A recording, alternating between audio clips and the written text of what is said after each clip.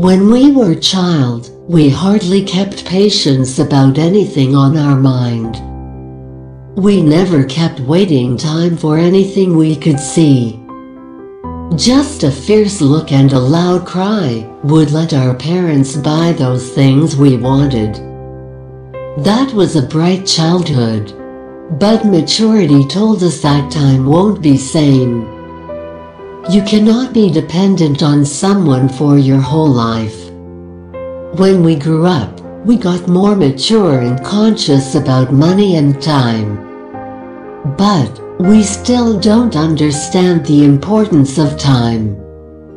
Childhood never understood the importance of maturity, and maturity never understood the importance of patience.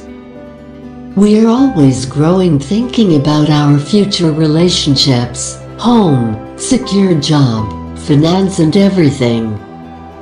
We know that we need to be patient.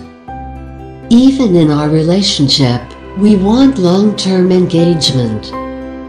We always look for the bright side of that human. We want someone to hold our hands for a long time throughout our life. But life is never so easy.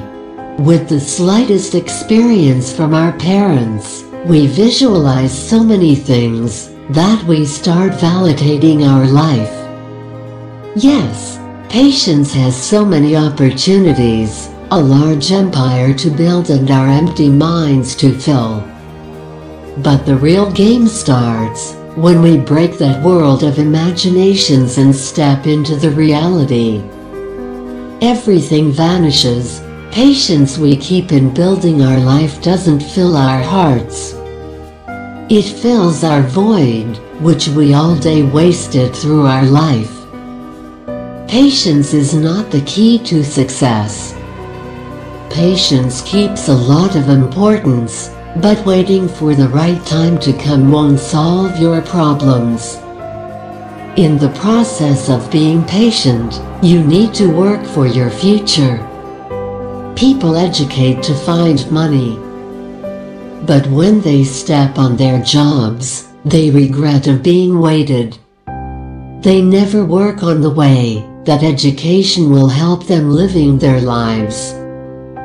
Bill Gates never worked for money, but he let that money work for him.